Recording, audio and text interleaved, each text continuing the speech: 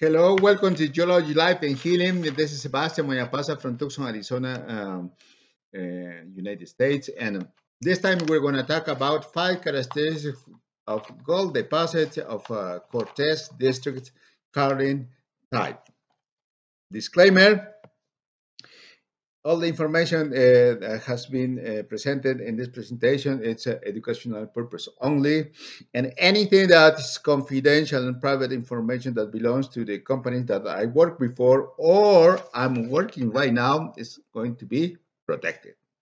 So with that, we can go and see the second slide. In this slide, we see the Western United States, and then we see the Carlin town location. We have this Carlin trend. And there's about a mountain Eureka trend in the Cortez district. Yes, is at the middle.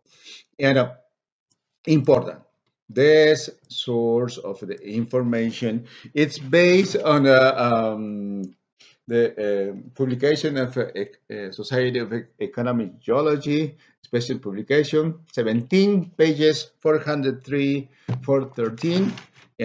Title is Goldrush Lessons Learned from the Latest Giant Gold Deposit Discovered in Nevada. And by Kevin Creel and Mark Bradley.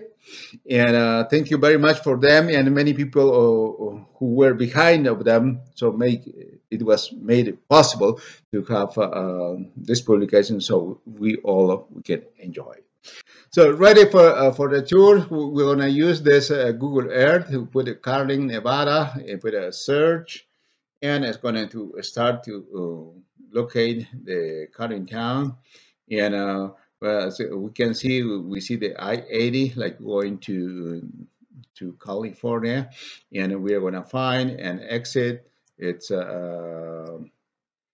going to be a big Huawei, the big Huawei going south, and we're going to find a Crescent Valley. There's a population in there, some town in there, and just at the front, if we are driving, going to be our left, but and in the center of this, we have this belt, Cortez Mountains. So this Cortez Mountains, it's in here, and just beginning of at the beginning of 1990s, they started to mining gold in this area. So by that time, the gold price, it was like $200. So they mined in these pits, like over here, it's like 0.5 miles, but it was narrow.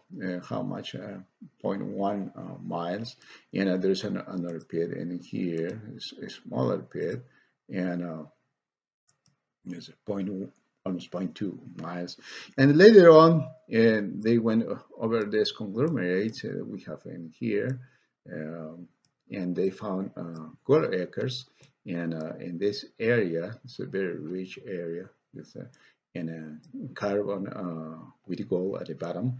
And later on, they continue exploration, and they found this pit now. And we can see from here to somewhere in there, it's going to be something like 1.7 miles, and the other side there, this one is going to be like 1.5 miles. See, and then they found another deposit, very nice and big in size, and over here it's going to be 0.8 miles. There's another small pit in there, and in 2012, that's the report that's referring to the publication in Goldrush.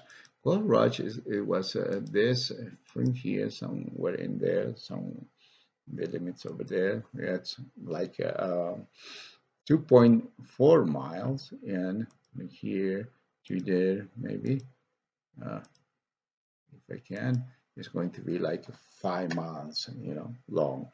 So with that, we are ready for this 5 characteristics of the Cortez district.